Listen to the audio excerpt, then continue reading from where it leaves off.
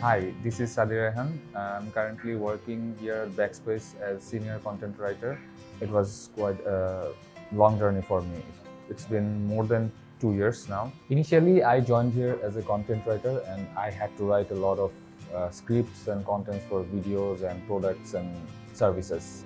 And the very first job for me was to create a PowerPoint presentation for a Swedish ice cream chain. I joined here in 2020, and since then it's been a long journey because it has been almost more than 2 years now. So from the very beginning, it was the place and the people that I liked the most. I love the work environment. I love the practices we do here at Backspace. I love the changes. I love the growth mentality of every employee and the organization itself.